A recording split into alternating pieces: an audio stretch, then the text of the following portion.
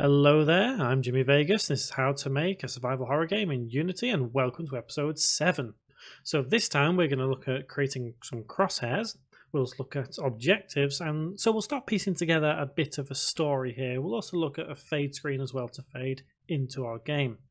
So crosshairs work pretty much the same way as any other generic UI that we use, and we can do a real simple one by going to Game Object, going to UI, Raw Image, and this will put a great big white blob, well, pretty much anywhere in the screen. But what we want to do is make sure we have it anchored, center, and then position is 0, 0. This ensures that the actual dot itself is center. Now at the moment, it's huge. If we press play, we can see it's absolutely huge. It's not much of a crosshair or cursor or anything.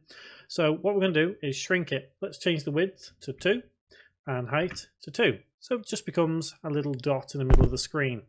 Now obviously you can have this as big or as small as you want, and I'm just going to increase it maybe to 4 by 4. Let's just see how this looks. Okay, so I'm going to keep it as 4 by 4.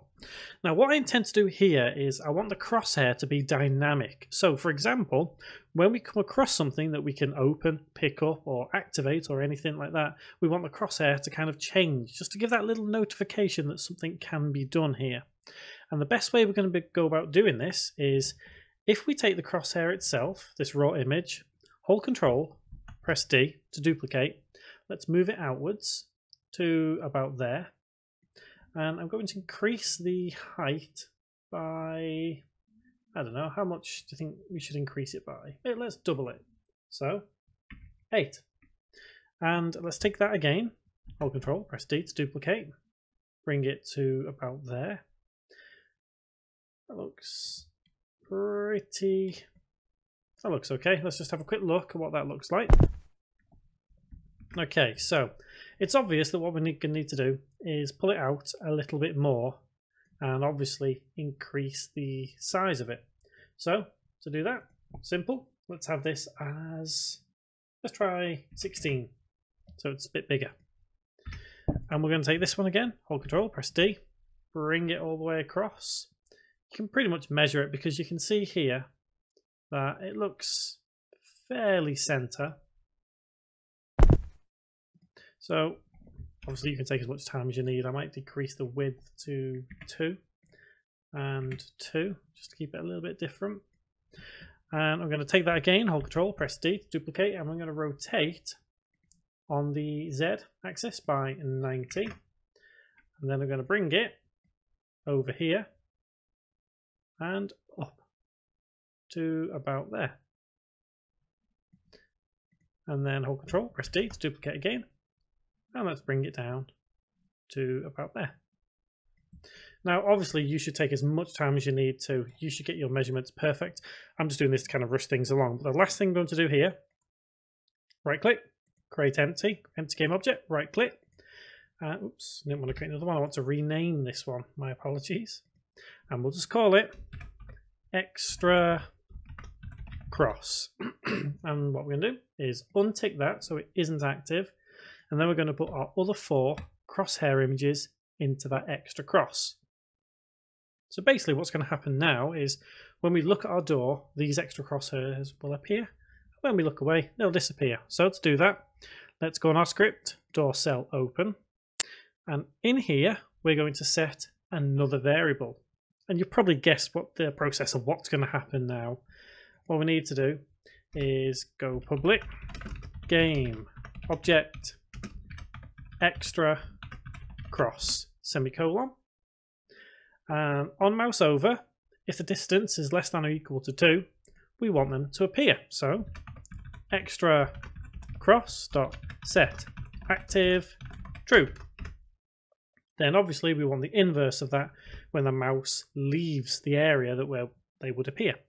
So extra cross dot set active false, semicolon, save the script.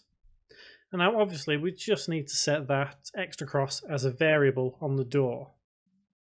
So let's go to our door trigger right there, extra cross, and let's drag and drop straight onto there.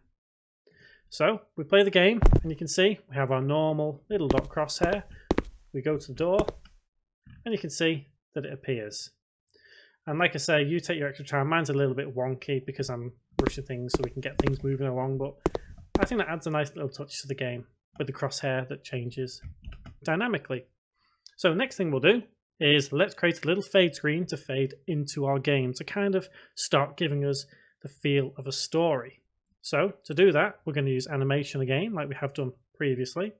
So make sure you're in the animation folder, and we're going to use the UI raw image again.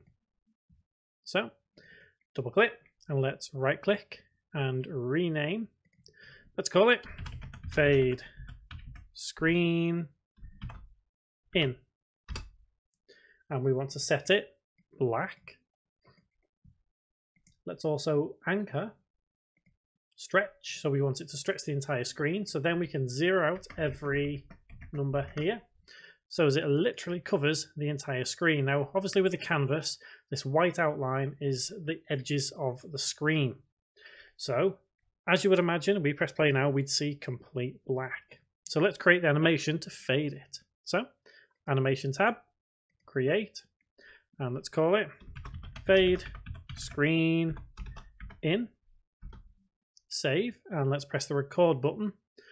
Obviously, if you're using an early version of Unity 5, you would not need to press the record button. If you're using anything after, I think, Unity 5.6, you would have to press the record button. So if you're using 5.6, 2017, 2018, 2019, whichever, you would have to press that record button. So, first frame, we need to set the keyframe to be maximum as 255 here. So let's overwrite this 255 value in the alpha of the color. So we've just clicked here and we have the alpha here. So let's overwrite 255, hit enter, close. And let's do this over a course of 1 second. So the 60th frame.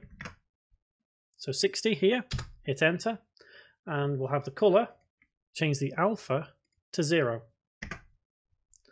Hit the X and then press record to stop. So what we need to do now is remove the animator, right click, remove component, then add component, add in our animation, change our size to 1, and then we just need to drag and drop that fade screen animation clip onto there and into element 0. And we've done this before, so we know what we're doing here. We just need to change it to debug and then legacy and then set as once. So now when we press play, our screen will nicely fade into the game. Perfect. So what we'll do now is we will look into starting to create a story. So the idea of what we're going to go for at the moment, I think, is let's imagine that we're stuck in this kind of room here. So what I'm going to do is I'm going to take this wall and just move it a little bit closer to the door, and I'll take this wall here, hold control, press D to duplicate, let's rotate by 90 degrees, and let's just put it into position about there, I think. Let's bring it across there to about there. Okay, so we're stuck in this room, that's the idea, and we need to get out. So what we'll do is we'll create a script which will allow us to start a sequence of events before the game itself starts. And there's a couple of things that we're going to have to do first. So let's get ourselves a text box. Again, real simple, game object, UI, text. Let's double click. I'm going to F2 and just call it text box. So this text box is going to be what our player says. So let's have it anchored to stretch bottom down here. So we want it at the very bottom here. And let's have it as white. So let's change our text to white. And let's zero out the position on the X and the Y. And then just rearrange it into the position we would want. So probably about there. I'll have it center alignment. I'll have it a bit bigger as well. So we'll have it maybe 22. And then let's stretch it outwards and upwards. So we maybe have 2 lines if possible. Okay, so what I'm going to do is in this box, I'm going to type something. which we're going to have in the script. So we need to see if it's actually going to look okay. So let's have I need to get out of here. So this is what our character is going to say at the beginning, and that looks fine. That should appear okay on the screen. So now what we'll do is we'll create a script. Head to our scripts folder. Let's right click, create a new folder, and let's have sequences. So right click, create C# script, and we'll call this one 001 opening.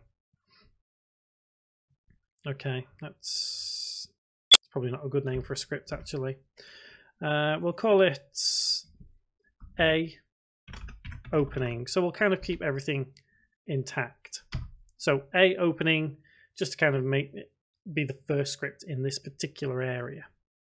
So what we'll need to do is get rid of void update and any notes because we don't need them. But we do need 3 variables. Now we're going to add in a couple of extra little things in this script as we go along, but I'll explain what they're for. So public game object. So we're defining the game object, and it's going to be the player. Semicolon.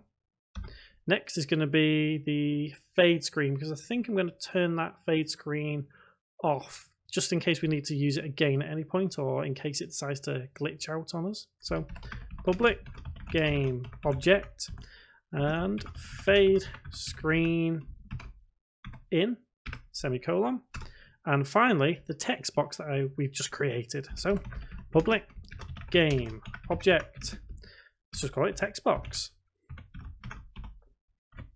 Nice and simple. So what's going to happen here is we need to disable the player from movement as soon as the scene starts, just in case. But to do that, we actually need to tell the script that it needs to reference something. So up at the top, where you've got these using system collections, generic, Unity engine, what we need to do is underneath that, we need to do using Unity standard assets dot characters dot first person semicolon. So the reason we're using this is because we want to reference some components that are in the first person character that's in the standard assets. So without this declaration up here, we wouldn't be able to reference it. So we need to do the player, which obviously is the first person controller, dot get component, and in spiky brackets we need to type the name of the component. So if we look at it, FPS controller, we have something called first person controller. Now this is what enables us to control the script at any given time. We need to disable this as soon as the game starts up. So first person controller, close spiky bracket, open close bracket, dot enabled equals false semicolon. Now what we need to do is use the IEnumerator.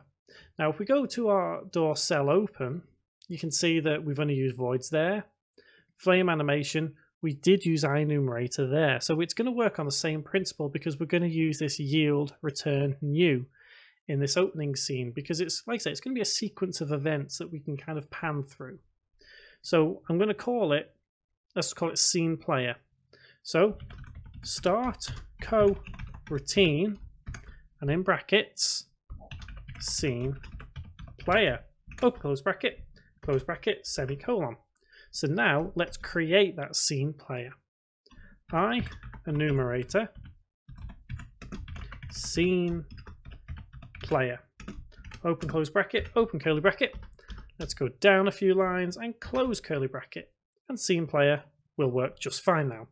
So within this scene player, what we're going to do is we'll allow our fade screen to occur over the course of a second, and then after maybe 1.5 seconds we set it as inactive and set a text box to say I need to get out of here.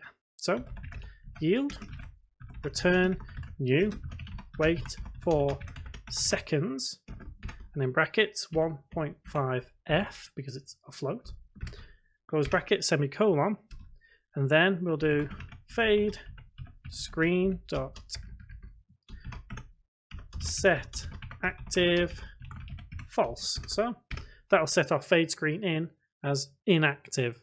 And at that exact same frame, we'll get our text box to say, we need to get out of here. So text box dot, in fact, before we go any further, we should probably declare it up the top using Unity engine dot UI semicolon. Remember, we used it in the door cell open script here because we referenced some UI within the script. Same principle applies here. Textbox.get component, and in spiky brackets text open close bracket dot text equals, and in quotes we'll say I need to get out of here.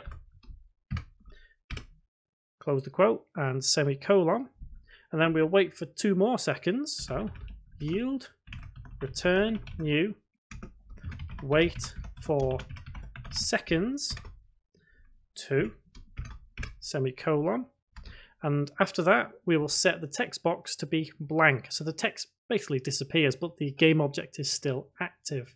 So text box dot get component text open close bracket dot text equals double quote semicolon, and at that exact same point we need to re-enable our game player to walk around. So the player dot get component open spiky bracket, and it's first person controller open close bracket dot enabled equals true semicolon, and save the script.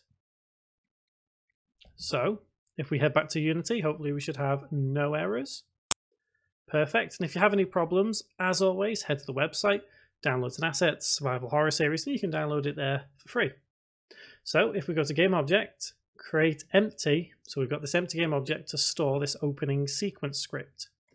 Right click and rename, and we'll call it sequence objects, and within there create another empty game object, right click, rename, and we'll call it a opening sequence, and if need be we can always modify this opening sequence script at a later date. So let's set the variables, controller and fade screen and the text box. What I might do actually is quickly rename this raw image to say Crosshair, but I'll leave them raw images there because the parent object in this should suffice as it is. So I'm going to save the scene there, and let's press play and check this out. Perfect. So, and we're looking pretty good about now. So you can see that this is really coming together quite quickly, and we're only in episode 7.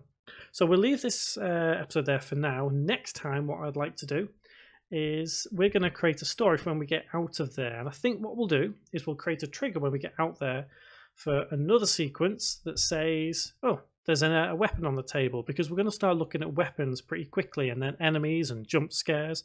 So everything is really going to flow together, and I'm quite looking forward to it. So guys, until the next episode, thank you very much for watching.